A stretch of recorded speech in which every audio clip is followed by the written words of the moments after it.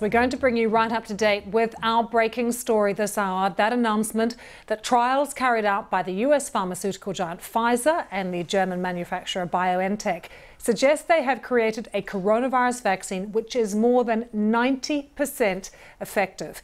Our health correspondent Anna Collinson joins me now. Anna, we've been hearing from the CEO of Pfizer saying this is a great day for science and humanity and a significant step forward. It feels that way, is it? Yes, definitely. It definitely feels like a huge milestone. You know, with these vaccines, they're one of the greatest tools that we have to get out of the lockdown restrictions that some of us are living in, the social distancing, not being able to see our loved ones. The vaccines are seen as a tool to help us get there. And this is a huge moment. So this vaccine has jointly been developed by the US Drugs Corporation, Pfizer, and the German company BioNTech. And the studies enrolled more than 43,000 people from across 6 different countries. And they say the vaccine so far, as part of ongoing trials, is 90% effective in preventing COVID infections. And they say there's no serious safety concerns, but they do have to keep collecting data. These 2 companies are now calling for the ability to have emergency licensing so they can get this vaccine out to the general public as quickly as possible, ideally before Christmas. I mean, that is the big question. What needs to happen now so that it can become available quickly? Well, while this data is extremely encouraging, and this does feel like an extremely positive moment, the trials are still ongoing. And what's most important with when you are thinking about a vaccine is safety. There are also lots of caveats that come with this vaccine. So, for example, it's reported the vaccine would need to be kept at -80 degrees. So there are issues about how you would roll this out to places, you know, we're talking about in England, NHS England are talking about preparing GPs and pharmacists to administer a vaccine.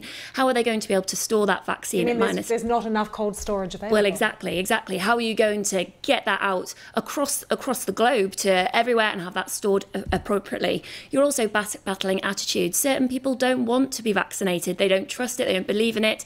And also, it's also important to point out that this vaccine probably, almost certainly, won't work for everyone. Multiple different types of vaccines will be needed, like what we see with the seasonal flu, for example.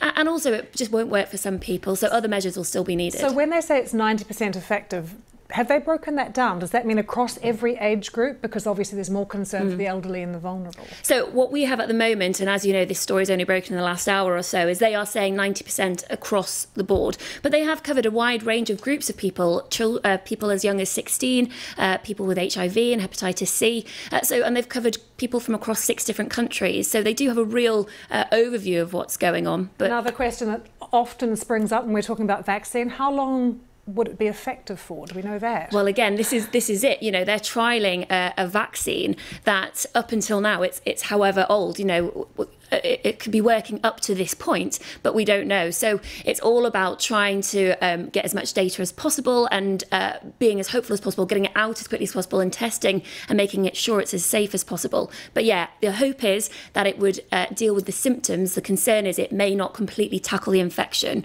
Okay, Anna, stay with us. We're going to bring in Dr. Sophie Harman, who is Global Health Expert and Professor of International Politics at Queen Mary University, London. Sophie, your reaction to this news from Pfizer?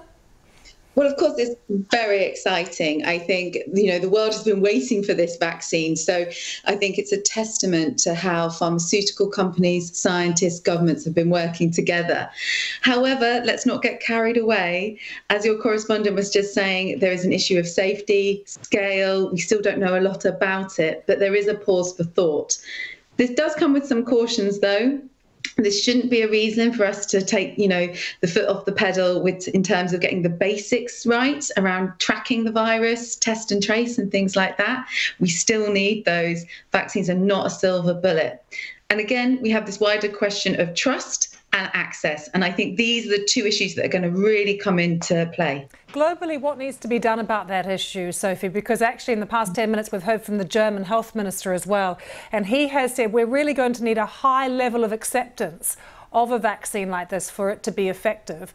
What can the health professionals, governments do to, you know, ensure that that exists amongst the public? Well, this is a huge challenge. And I think the one thing is there is goodwill towards science and public health. So trying to increase transparency around the trials. I think having a lot of volunteers participate also helps, so people can understand that this isn't science happening somewhere in a laboratory. It involves us as citizens as well. But of course, it's about countering these false narratives around concerns around vaccines. It's about not necessarily dismissing people, but meeting where their kind of unease is and trying to explain it. It's also about community mobilizing. So we know that in previous anti-vaccination issues, actually building trust within community among community leaders is huge. So it's not just about world leaders or public health officials, making announcements around the safety of vaccines. It's about looking at community healthcare workers and community politicians really driving home that message of trust. You mentioned world leaders. They do have a very big role to play, though. And the news today that Joe Biden is setting up a task force straight away, that is his main priority as he is president-elect now of the US. What do you make of that, Sophie, and the importance of that moment of saying, I'm making up a task force, it's going to have scientists, experts, Republicans, Democrats, but, we're going to tackle this, and science is going to be, the main argument that we use now? Yeah, absolutely. So Joe Biden was consistent on the campaign trail that he was going to follow the science. And, day one as president-elect, or working day one, he's come out with this task force.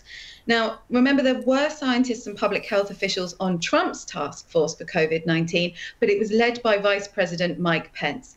Not the case with Biden. He's got 3 scientists and public health officials leading this. And not only that, he's saying, right, you tell me what to do, I'm going to follow you. Now, that's not the whole case, because, of course, Biden is going to have to do some really sophisticated political bipartisan support to back his plan. We know that the US is divided. We saw that with the election results. And if he's going to get his strategy to have Americans wear masks as a mandatory intervention, he is going to need to get the Republicans on side. Will it also just help, though, Sophie, in terms of global cooperation around tackling the pandemic if we have Joe Biden in charge in the White House? His attitude, for instance, towards the WHO and other organisations just may change the whole tone of discussion? Oh, yes, very much so. So I think on Saturday, you could probably hear the sigh of relief coming from Geneva, from the World Health Organization, that Biden was going to become president-elect. He has been very explicit in saying that he will recommit the US to the World Health Organization, but he has also noted that the WHO is not without its flaws. So he's going to be a supporter of it, but this doesn't mean that he's not going to be a critical supporter of the WHO.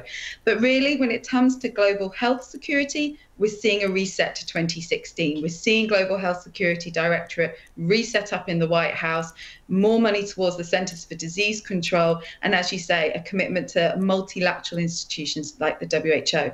What's going to be important is to see what Biden does around COVAX. Now, COVAX is the organization around vaccines and ensuring equitable access to vaccines in low and middle income countries.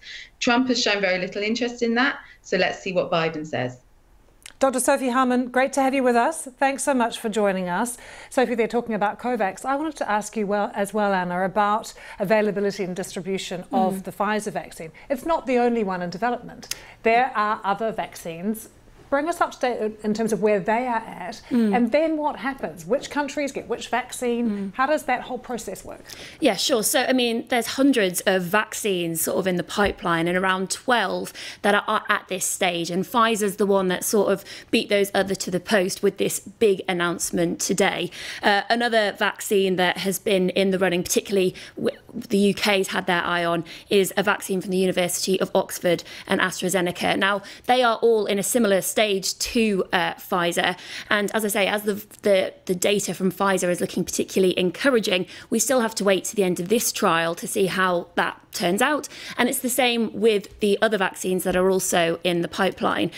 So as I say, this vaccine has sort of taken the lead at this point, but it could be that as time goes on, other ones overtake, that certain vaccines are more useful for treating a certain type of people, a certain group of people.